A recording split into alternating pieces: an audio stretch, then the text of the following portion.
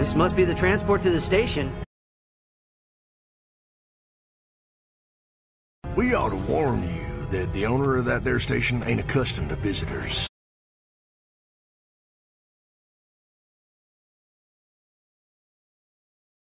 Apologies, my friend.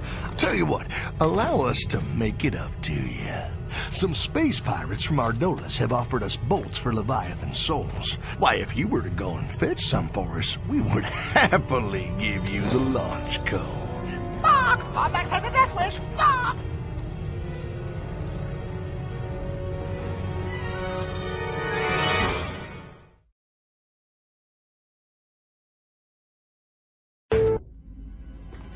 There's no way we're getting through this without at least 2 crates of pyrocytic nitro cells.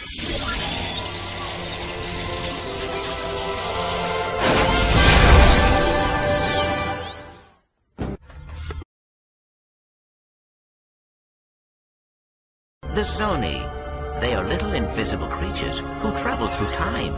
Oh, right. There's the scoundrel! Pulverize him!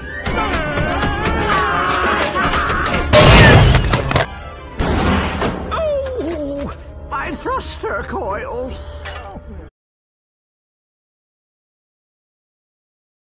Thanks, guys. I can handle it from here. Well, congratulations. You win an all-expense-paid trip out the airlock. Hope you don't mind letting yourself out. I hate that popping sound of bodies decompressing in space. Yeah! Put that Lombax in his place! What? He is a Lombax! Kronk, Zephyr, lower your weapons.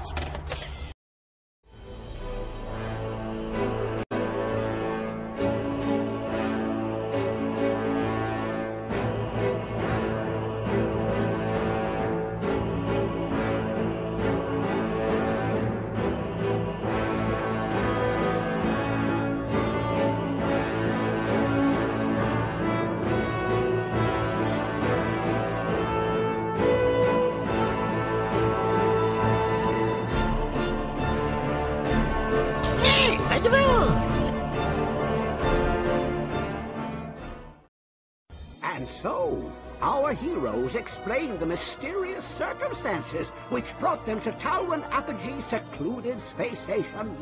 Their quest for the elusive Lombax secret. A cipher wrapped in an enigma, smothered in super-secret sauce. That's enough, Zephyr. Oh, sorry.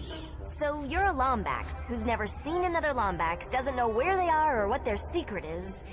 That's so... Ironic? I take it he's the smart one.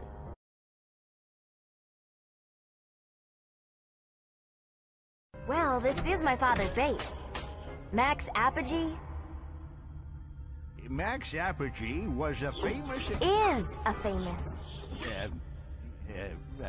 Is a famous explorer and collector of rare interstellar antiquities, most notable of which was a Lombax artifact. Pirates raided the station years ago. This is the only thing they took. My father went after them, but never came back. I recall that smuggler mentioning pirates on Ardolus. Ardolus? Kronk, Zephyr, get the ship ready. Lock up on your way out, okay?